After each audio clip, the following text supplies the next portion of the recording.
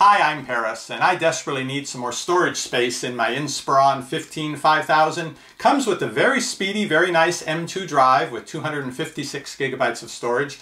Filled it all up already. And part of the reason I picked this system, which I got last Black Friday, very good deal, $549, is that it is upgradable. In addition to that M2 drive, there's supposed to be space and a connector in here to connect a notebook hard drive. Epic Review Guys. Now I've got an old solid state drive. This is a Vertex 4 with 256 gigabytes of memory. It's the same size and dimensions as a laptop hard drive, so my goal is to double the storage space of my system by installing this. Shouldn't be too hard so long as the available space and the connector are in there. I'm going to be following the steps on Dell's service manual website. I'll also link down below to the service manual for this model, which takes you through kind of step-by-step how to do this, but we're going to go through it together here. You'll see on video each of the steps that I take. However, if you're doing this, it is at your own risk. Be sure and read all the information, especially on the Dell service manual page, about before you start this to make sure you're not going to have a static charge. It's probably one of the biggest concerns, that you could get a little electric zap to one of the components inside and severely damage your computer.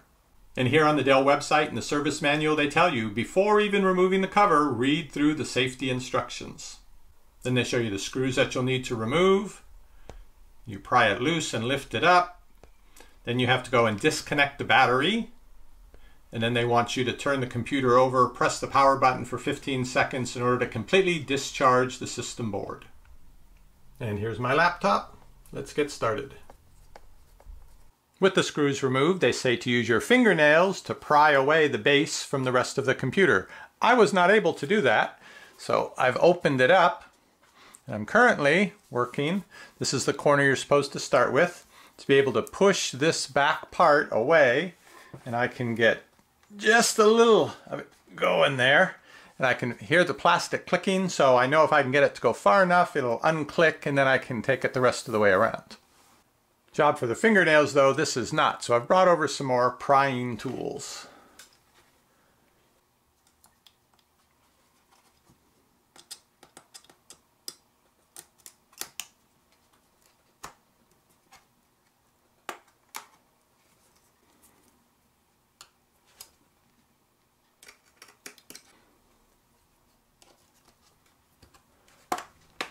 Okay. As I said, more than fingernails are required.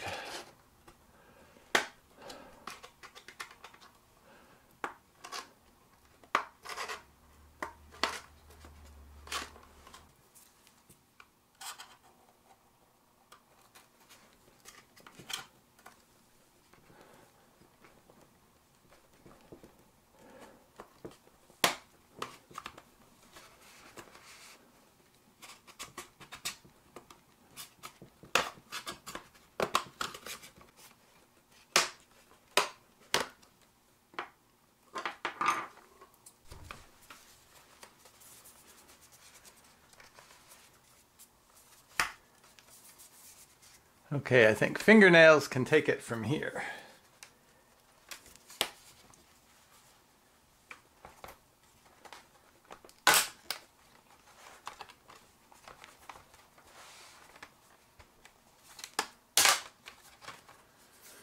Voila. This is the battery. Takes up a big chunk of the laptop, doesn't it? The instructions say to peel off the tape that holds the cable to the battery.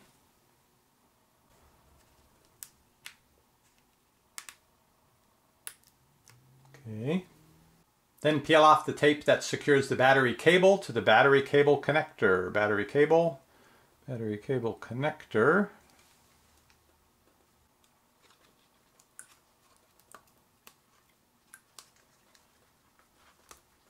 Seems to pull the cable right with it. Okay, cable is unplugged, so the battery is now unplugged from the system. At this point, they want me to turn the computer back over and open it up and press and hold the power button. So I'm going to put that in place so nothing touches things that it shouldn't.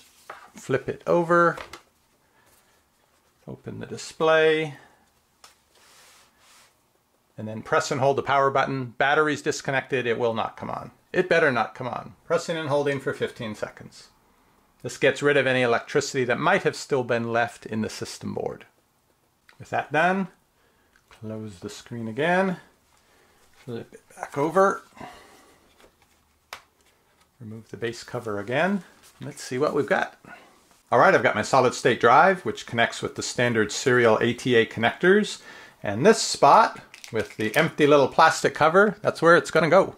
Something I just noticed is that in the service manual, the instructions are a little bit different from what they've got posted on this plastic container. And I think the reason for that is that ordinarily if you were removing a hard drive, there would have been a hard drive installed. Since this didn't ship with the hard drive, they didn't even bother to plug the cable into the motherboard. But let me start by removing the screws that hold this whole case in.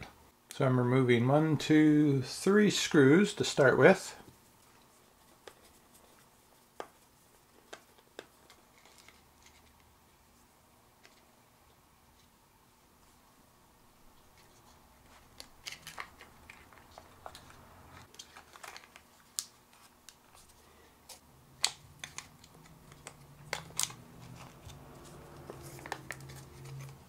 So the hard drive is going to fit in here either this way or this way.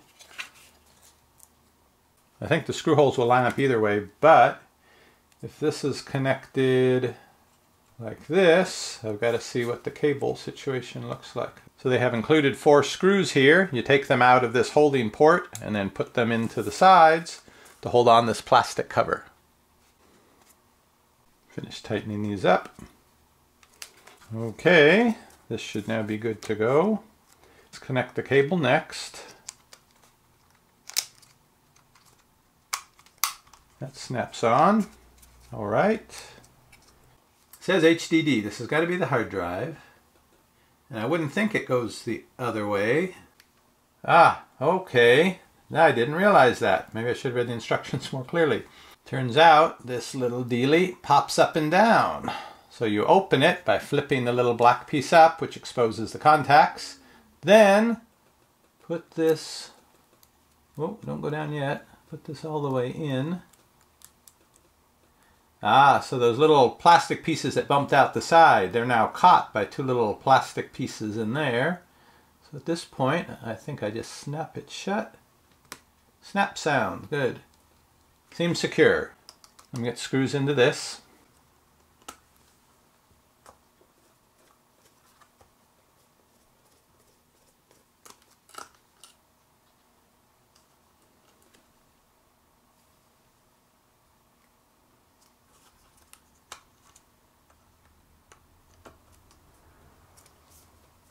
Well, it turns out there's a problem getting this solid state drive into this space. It fits this way, but it's too thick.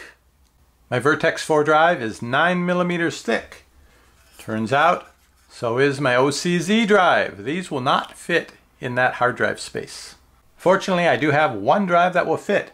This is my Samsung 850 Pro, a 512 gigabyte capacity drive. So I'll just have some more extra space in this notebook. Now it turns out the drive you install has to be a 7 millimeter drive in order to fit, not the slightly thicker 9 millimeter drives like a lot are. With my other drives, I couldn't get these short little screws. There's 3 of them that need to go through here and attach onto the frame of the notebook. They would not reach because the drive was too thick. But with my 7 millimeter Samsung drive, I have no problem. My Samsung drive is now installed in this plasticky case. That is attached to the frame right here. I've got the cable attaching to the hard drive and to the motherboard. Now I'm ready to hook the battery back up. That's reattaching this cable. Slid all the way in and put the tape back over it. Okay, there we go. Double checking, I've got the cable attached to the battery and the other end of that cable attached to the motherboard. Looks like everything is set here. I'm going to put the base cover back on and it should mostly snap back into place.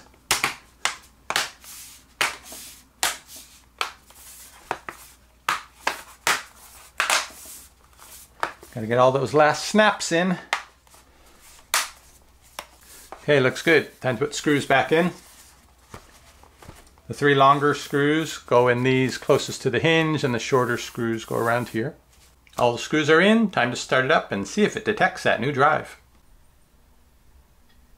Well, it didn't go to the BIOS screen, but hopefully it found it. Yep, there it is, my 850 Pro with all the files that were still on the drive. So I've still got to get those cleaned up and archived, and then I can put this drive to full use. And so that's all there is to installing an extra drive into the Inspiron 5000.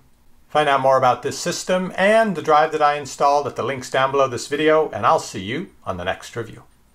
Shopping is easy when you know what to buy. At EpicReviewGuys, we give it a try. What does the fox buy? Nobody knows, but before he goes shopping, he watches our video.